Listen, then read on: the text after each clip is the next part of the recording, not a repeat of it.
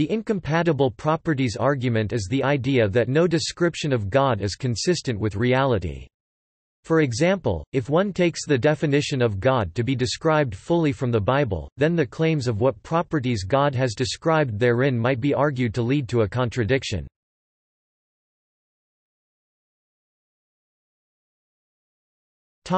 Evil versus good and omnipotence. The problem of evil is the argument that the existence of evil is incompatible with the concept of an omnipotent and perfectly good God. A variation does not depend on the existence of evil. A truly omnipotent God could create all possible worlds. A good God can create only good worlds.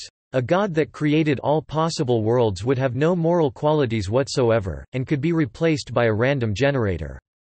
The standard response is to argue a distinction between could create and would create.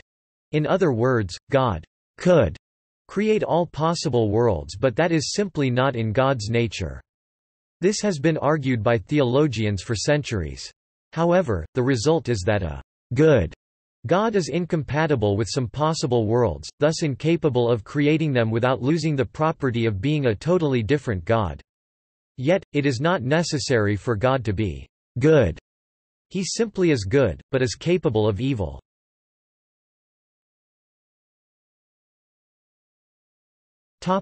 Purpose versus timelessness. One argument based on incompatible properties rests on a definition of God that includes a will, plan or purpose and an existence outside of time. To say that a being possesses a purpose implies an inclination or tendency to steer events toward some state that does not yet exist.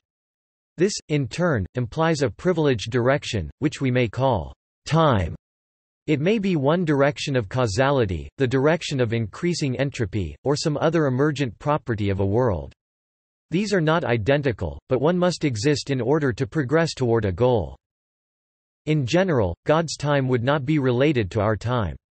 God might be able to operate within our time without being constrained to do so. However, God could then step outside this game for any purpose. Thus God's time must be aligned with our time if human activities are relevant to God's purpose. In a relativistic universe, presumably this means, at any point in spacetime, time measured from t equals 0 at the Big Bang or end of inflation, a God existing outside of any sort of time could not create anything because creation substitutes one thing for another, or for nothing. Creation requires a creator that existed, by definition, prior to the thing created.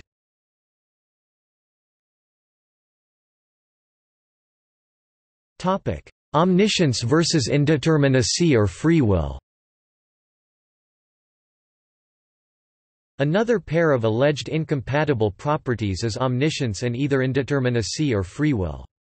Omniscience concerning the past and present properly defined relative to Earth is not a problem, but there is an argument that omniscience regarding the future implies it has been determined, what seems possible only in a deterministic world.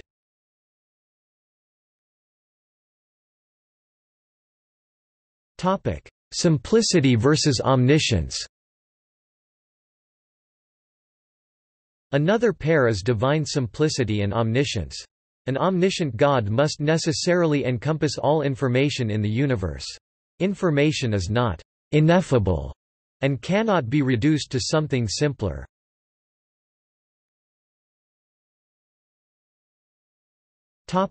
See also: Existence of God, Theological noncognitivism.